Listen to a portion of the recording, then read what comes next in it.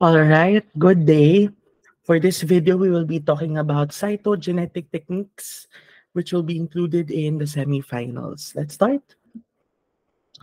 So before we continue, let's first define what cytogenetics is, just to remind everyone what the subject is all about and why do we have to study cytogenetic techniques.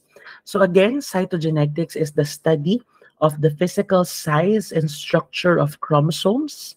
So we've been doing a lot of exercises already where we look at different choreograms, no, and we even did an assignment of that, allowing us to compare chromosomes as to their size and number and structures, no.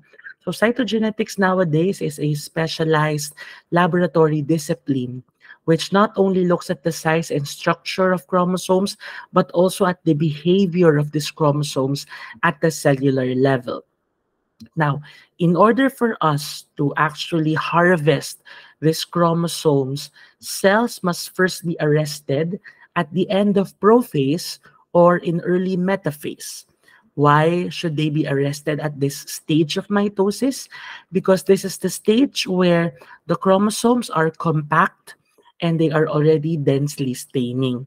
So remember, before mitosis, our chromosomes are not yet, or they do not yet take that classic form of chromosome. They're still scattered all around the nucleus, but then in preparation for cell division, they condense themselves, right, in order to be the classic form of chromosomes that we know them. So we need to arrest them at prophase or metaphase so that they will already be at that classic form or classic appearance. Also, at this point in mitosis, they already have their characteristic size and shape of chromosomes, which will allow us to eventually have a result, which is your karyotype. So the karyotype checks the number of chromosomes. So the number is the first priority when we look at the karyotype. So we should always count it. So again, for each chromosome number, there should be two. No? So two chromosomes for each number, or a total of 23 pairs. Now, aside from the number, we also look at the size distribution of the chromosomes. In total, we have 23 pairs of chromosomes, with 22 being somatic or body chromosomes and one pair of sex chromosomes, XX for females and XY for males. Now, aside from the number and size distribution, we also look at the length of the chromosomes. So since you did that assignment, you should already know by now that the longest chromosome is always chromosome 1. And then 1 towards 22, the length should decrease little by little. So the shortest chromosome is usually chromosome number 22. Also, we take a look at the location of the centromeres. The centromere is the one that separates the Q arm and the P arm, right? And also, if you remember when we talked about chromosomal anatomy, we mentioned terms such as telomeres, sorry, not telomeres, but acrocentric, telocentric chromosomes, no? Because these are examples of chromosomes with different locations of centromeres. And lastly, a karyotype can also tell us the location and the sizes of the G bands. If you have already forgotten, banding are the numbering of the genes on the chromosome. All right. So in total, we take note of the total number of chromosomes. We take note of the sex of the chromosome, and if there are any extra or missing autosomal chromosome. Autosomal meaning body chromosomes. Those are chromosomes 1 to 22. Now, if we get, let's say, a karyotype that is like this, how do we then interpret it? So again, we look at the numbers. There should be 2 for each number. And if you notice, there is a third copy of your chromosome 18. So by counting them, we would know that this is not equivalent to 46 anymore. 46 because 23 pairs, right? Because there's an extra one, this is already 47. Next, we again indicate the sex of the chromosome. So XY, meaning this is a male. And we also indicate where the extra or missing chromosome is. So there is an extra chromosome number 18. So if I can just go back one slide. Ayan, this is exactly what is being interpreted, or this is how we interpret a karyotype. The total number of chromosomes, the sex of the chromosome, or the extra or missing chromosome. So this is how we put it into a statement, and this is interpreted as 47 chromosomes male with an extra autosomal chromosome at chromosome number 18. Now, of course, before we get a karyotype, we should first harvest our cells. And this is where cytogenetic techniques enter. Now, you might think that the only specimen for cytogenetics is the blood, but there are actually many different specimens available. And that is the goal of this lecture. So there are first two techniques in doing cytogenetics. The first is the classical or standard, and the second one is the more advanced or the more modern one called FISH, which is an acronym that stands for fluorescence in situ hybridization. So classical or standard cytogenetic allows the visualization of the loss or gain of material. This is an example of this is a karyotype, wherein we are able to see by looking at the chromosomes if there is an extra or a missing chromosome. While in fluorescence in situ hybridization or FISH, aside from knowing if there's an extra or a missing chromosome, we are also able to see the smaller changes that happen to individual chromosomes.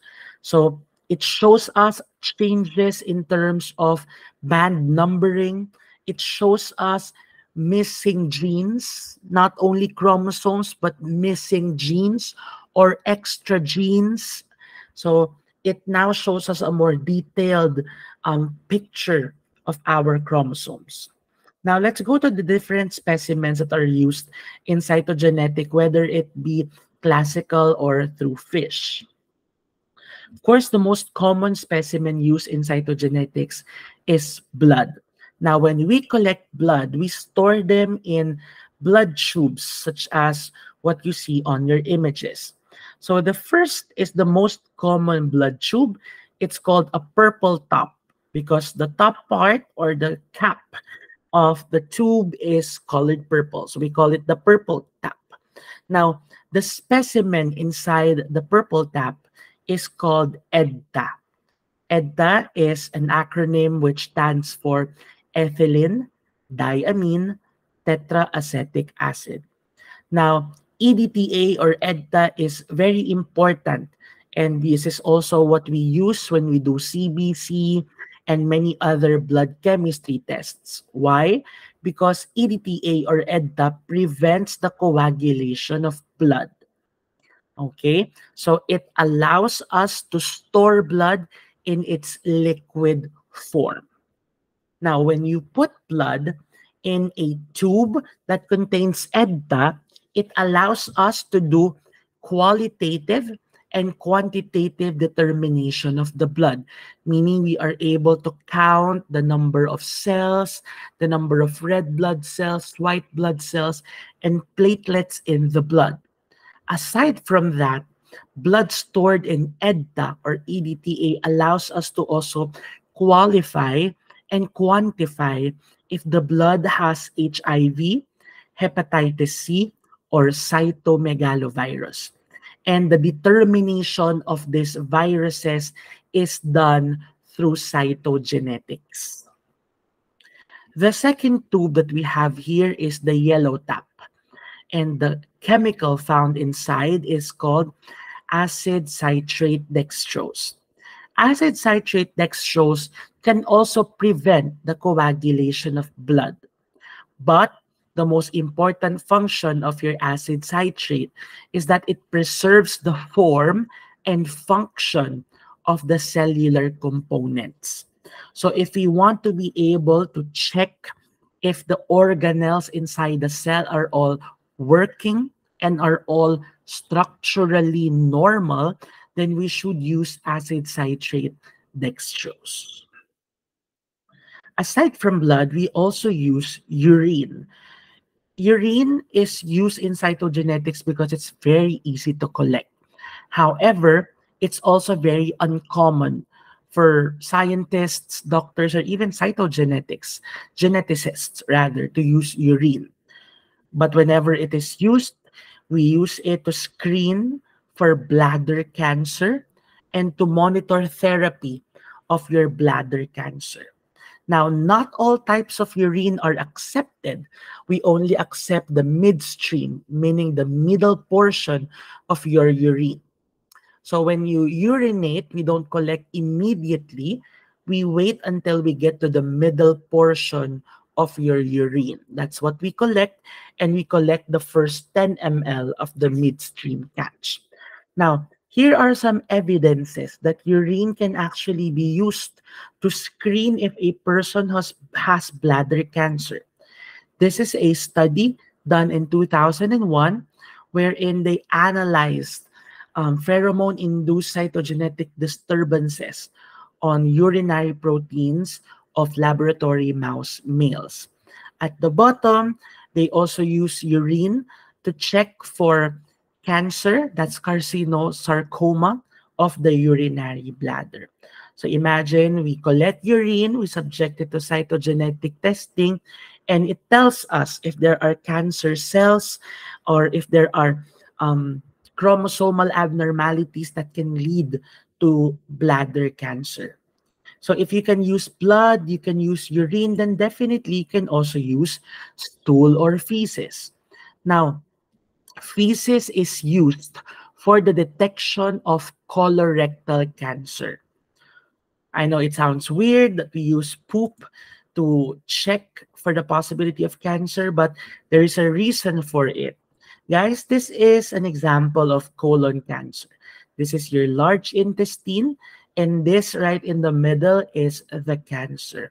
So imagine in this diagram, this is the large intestine, and this tumor that is here growing is your colon cancer. So definitely, since these are a group of cells, they will have to exfoliate or they will have to shed off, right? So those shedded off cells will definitely come in contact with your feces. And once we check feces for the presence of exfoliated cancer cells, then we can diagnose colon cancer or colorectal cancer. Now, on to the more difficult specimens to collect, such as the cerebrospinal fluid. So from the name itself, cerebrospinal, this comes from our brain and spinal cord. Now, how do we collect this? We collect this by inserting a needle through our vertebrae, reaching the area where CSF or cerebrospinal fluid circulates. All right. Now, once we properly have inserted the needle to that area, a whitish fluid will start to come out. And usually, 4 tubes are collected. So here we can see those 4 tubes, 1, 2, 3, 4. And what we use here for cytogenetics is tube number 2. Why? Because it is believed and has been proven that tube number 2 is the purest out of the 4. So it will definitely give us a good screening for any cancers or for any abnormalities that may be found in the brain or in the spinal cord.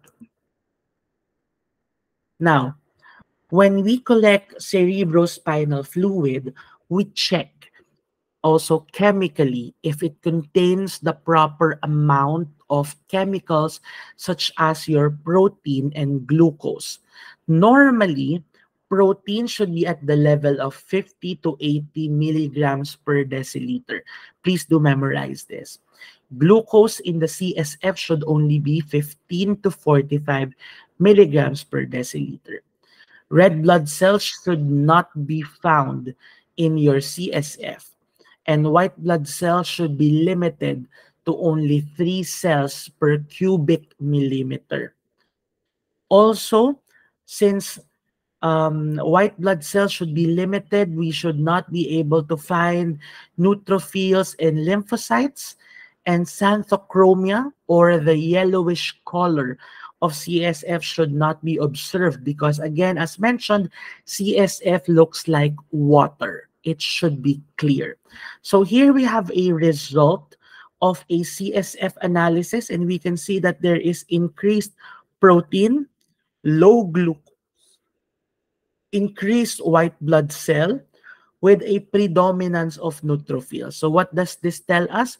It tells us that there might be an infection inside the brain or spinal cord. Now, if there is an infection, we should also be able to determine if the infection is caused by a bacteria, a virus, a fungi, or tuberculosis. So here are some differentiating factors between the different types of infection and the normal finding of a CSF. So again, by appearance, it should look like water. If it is turbid or malabo, it might be a bacterial infection. A clear CSF may be normal or can also be caused by a viral infection. And if there is clotting involved, then it might be a fungal or a TB infection. Proteins, as mentioned in the previous slide, 50 to 80 milligrams per deciliter. But here, what they used was gram per liter. So you might be confused. They used a different parameter. Okay?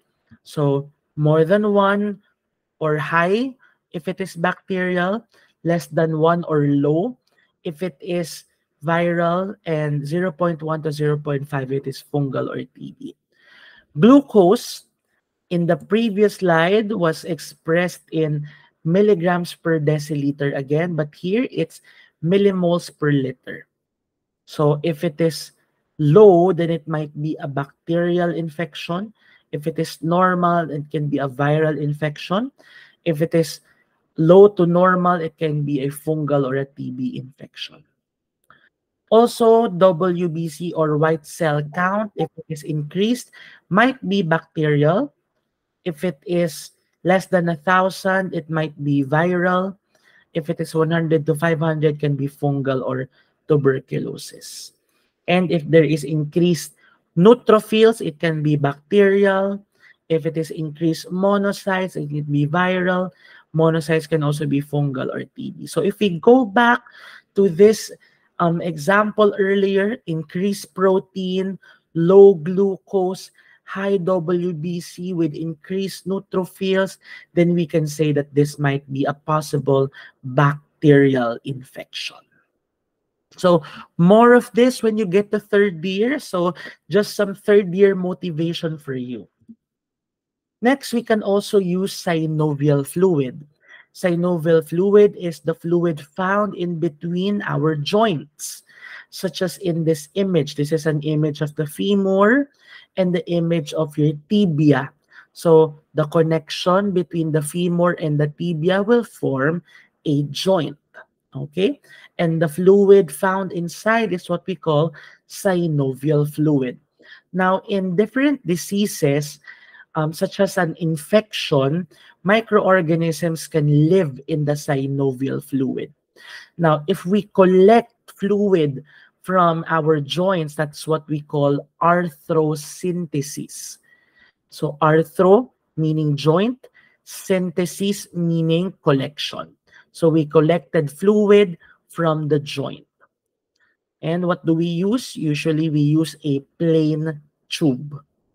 Now, how does it look like when we collect fluid from the knees? This is how it would look like. We insert a needle in between the two bones and start aspirating. This is how it should normally look like, or this is what we look for when we study synovial fluid. We look at its appearance, we look at the cell counts, we do a culture, meaning we try to multiply or grow whatever microorganisms are there. We test chemically if there is protein, glucose, and mucin clots. So as similar to your cerebrospinal fluid, there are also different diseases that can be found in our joints or in our synovial fluid. So these are the different findings.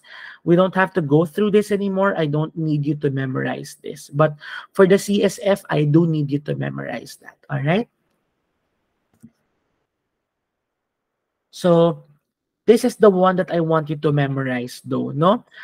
This is a more simpler comparison as compared to the previous slide. So here we have the normal appearance of synovial fluid. It should be a transparent fluid similar to water. Color is clear but should be very viscous. In Tagalog, malapot yung synovial fluid. WBC should be less than 200 and polymorphonuclear or neutrophils should be less than 25%. If it is a non-inflammatory disease, it can be similar to a normal synovial fluid except it appears yellow. It can have a little increase in your WBC. But if it is inflammatory, okay, if it is caused by an inflammation, the color changes from transparent to translucent. It still is yellow. If it is inflammatory, the viscous fluid becomes very thin, or in Tagalog, malabnaw. Okay? Malabnaw. WBC is increased since this is an immune response. So our WBCs will increase to up to 10,000 and neutrophils will be above or more than 50%. If it is septic or an infection, it will appear dirty yellow.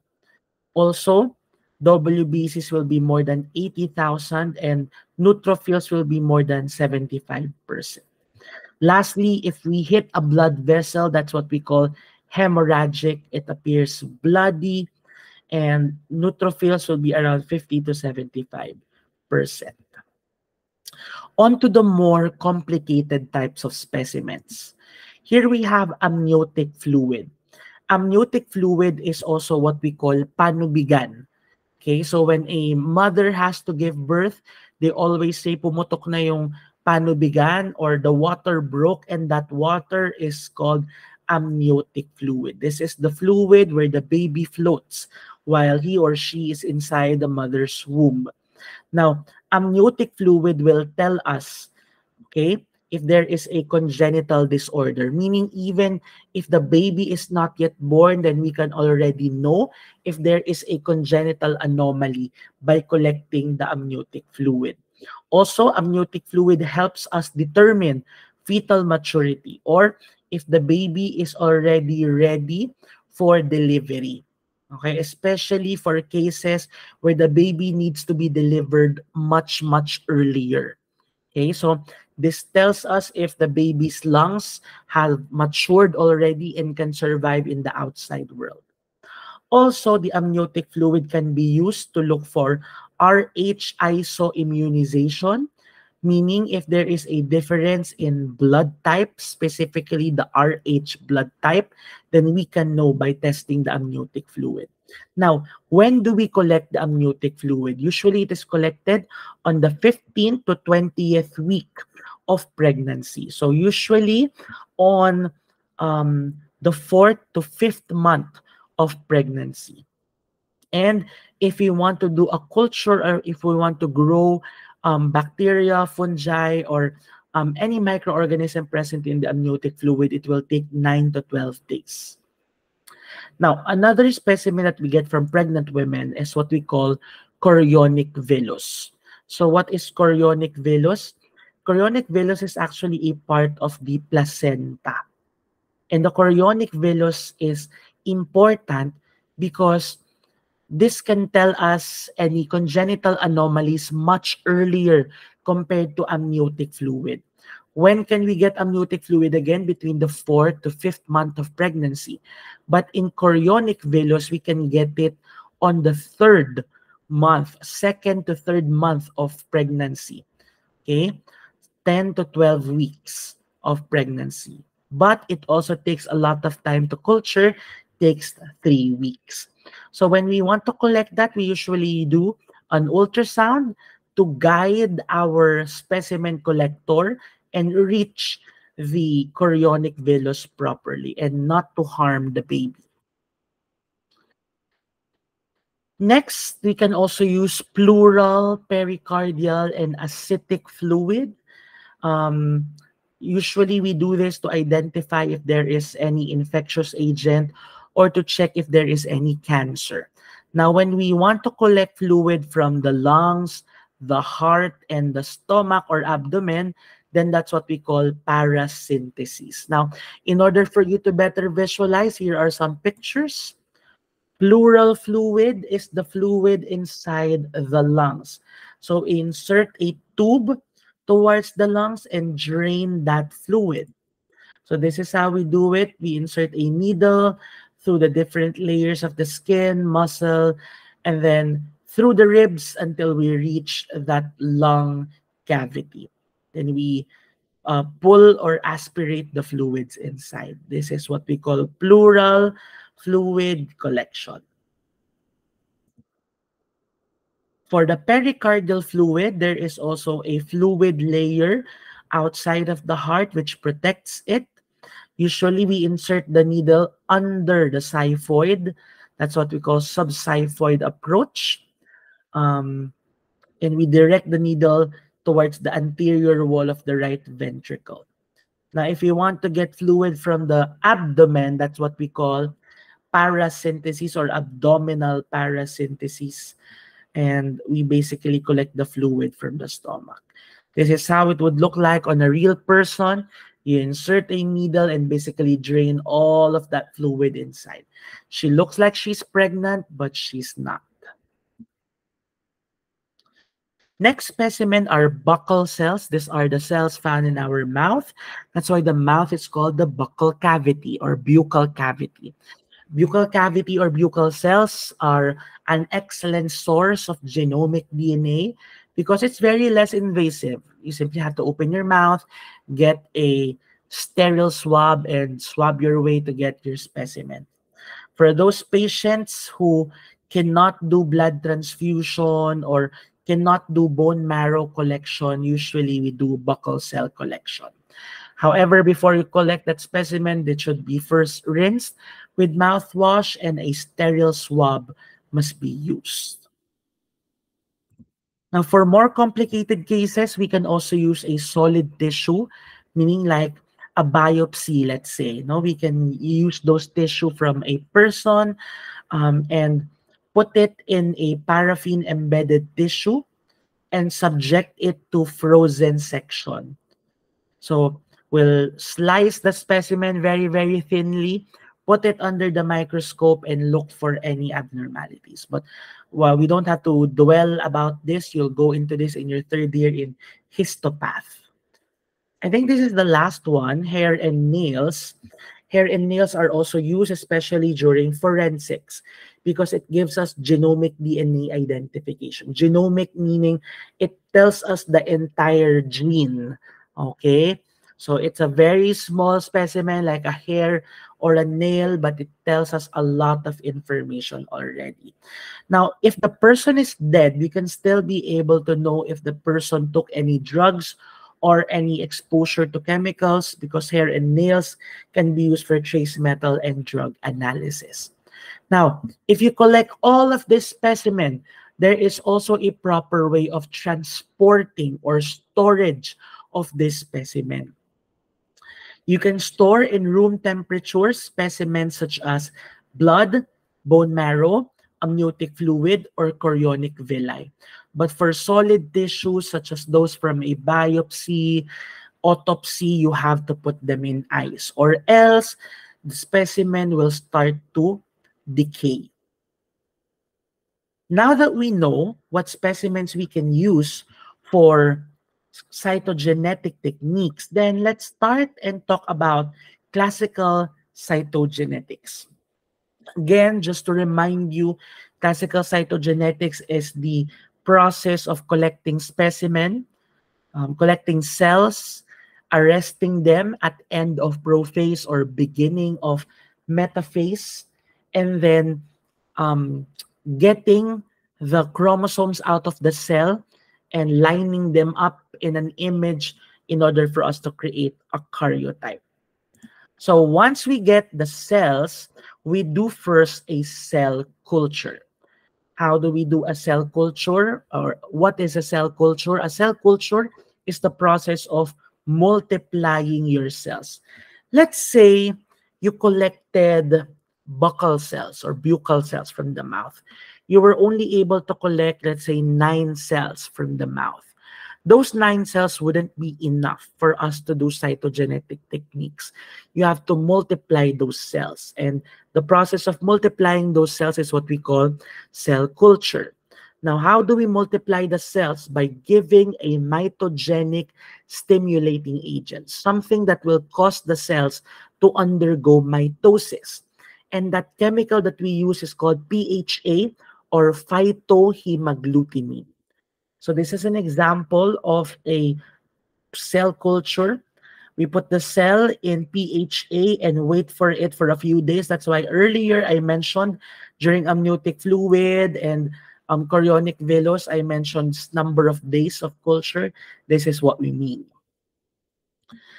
After we multiply the cells, then we should be able to arrest the cells at end prophase or at metaphase. So in order for the cells to stop progression of cell division so that it will no longer proceed to anaphase, we should give it a mitotic inhibitor, something that will cause the cells to stop at that stage, at that phase of mitosis. And the chemical that we use is called colcimide. So if we are able to stop the cells at mitosis, then we'll be able to catch them at the stage where they look like sister chromatids. Okay? Sister chromatid appearance na sila. Third is to make the chromosomes escape the cell, or to harvest the chromosomes from the cell and from the nucleus. So the third step is to subject the cell to hypotonic swelling. So what do we mean by hypotonic swelling? We put the cell in a solution that has more water than solute. So if there is more water than solute, how will the water molecules move from higher concentration to lower concentration? So the higher concentration is the solution, and the water molecules will want to enter the cell. So if the water molecules are going inside the cell, what will happen to the cell? It will swell. And eventually, what happens to a swollen cell? It will eventually erupt, or better yet, the term is to lyse. So cells, to further disperse the chromosomes within the cell and to lyse any red cells present, we do some hypotonic swelling. And the chemical that we use for that is 0.075 molars of calcium chloride. And this is our hypotonic buffer. So we store it at 37 degrees Celsius for 10 to 20 minutes. And look at this. When we put it in calcium chloride or potassium chloride solution, the cells start to erupt. And when they erupt, they will release your chromosomes.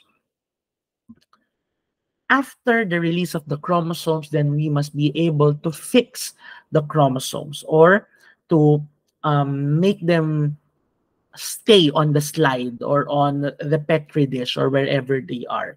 So what we use is modified Carnoy's fixative, which is composed of a 3:1 ratio of absolute methanol and glacial acetic acid, or 3 parts absolute methanol and 1 part glacial acetic acid.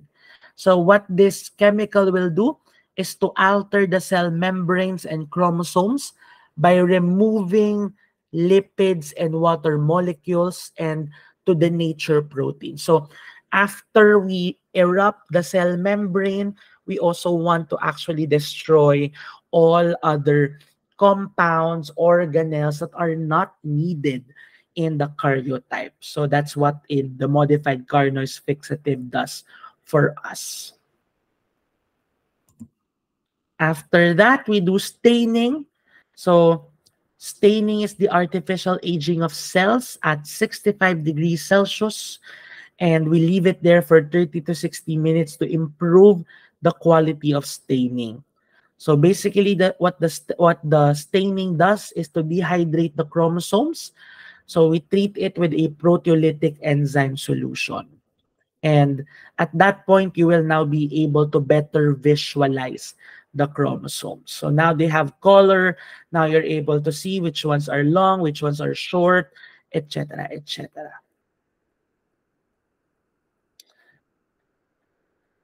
Next is we now put a metachromatic dye on it. So if you still remember, the euchromatin is lightly stained, heterochromatin is darkly stained, and it allows us to do G banding patterns. So usually, the parts which has richer color are those which has many adenine and thymine. Now that we have the chromosomes out of the cell and now that they are colored, we do photomicroscopy. So we looked at it under the microscope and take a picture of the different chromosomes. So this is how they used to do it before, but now with the help of computers, this is how it looks like nowadays. Now, just to remind everyone of the process, again, we do cell culture by putting a mitogenic ingredient, and in this case, we use phytohemagglutinin. After it starts to undergo mitosis, we want to stop them at metaphase by putting a mitotic inhibitor called colcimide. Afterwards, we put them, or we want the cells to lyse by putting a hypotonic solution. So that is a 0.075 molars of potassium chloride. Afterwards, we do a fixation through modified Carnoy solution, which is 3 parts absolute alcohol and 1 part glacial acetic acid. And afterwards, we prepare the slide by leaving it for 30 to 60 minutes at 65 degrees Celsius before putting a metachromatic dye. So now that we have our karyotype, if we see any abnormalities, what do we do? Who do we inform? So now we do a case report. So a description of the chromosomal finding should be in International System of Cytogenic Nomenclature, or should be reported to the International System of Cytogenic Nomenclature, or ISCN. So we do a report when we detect abnormalities, if there is a need for genetic counseling, if we need to refer them to a specialist, or if we want to undergo additional genetic testing. Okay? So that is how you do classical cytogenetics. You might be thinking, Doc, do we still have hospitals doing classical cytogenetics, or are the process now, is a process now more advanced? Well, truth be told, a lot of hospitals still do classical cytogenetics. And there are a few who offer the more advanced test called FISH, or fluorescence in situ hybridization. When I was a medtech student 10 years ago, only like less than 5 hospitals, or around 5 hospitals, had FISH. They were St. Luke's QC, St. Luke's BGC, National Kidney and Transplant Institute, Makati Medical Center, and the Philippine General Hospital, UPPGH. Yun lang yung 5 na may FISH. And I was very fortunate enough to have seen how FISH is done in person. Now, what is FISH? So from the name itself, it uses fluorescent dye. Okay? We use fluorescent dye in order for us to mark or to see any abnormalities in the chromosomes. So FISH is the principal molecular technique currently used in clinical cytogenetic laboratories. In processes like FISH, it falls under what is now called molecular cytogenetics. That's why one of the subjects nowadays in your curriculum is molecular biology, right? So it involves applying DNA probes to a chromosome spread. So probes are this fluorescent dye. So it will bind to a known DNA sequence, and it will tell us if there are any abnormalities or mutations in the DNA. So not only does it look at chromosomes, but now it binds to the more smaller um, the more smaller structure of the DNA. So the process is first chromosomes are placed on a microscope slide and then it is denatured. What do we mean by denatured? Denaturing is the process of separating the double helix into single-stranded DNA. So how do we do denaturation? We either use heat, chemicals, or a pH change. So as seen in the image, this is how usually DNA would look like, a double-stranded helix, but after denaturation, it will separate from each other, producing two single-stranded DNA. Okay, so this is now what it looks like. The second step is to put a complementary DNA probe for the single-stranded DNA that we have. Okay, so this is our target DNA.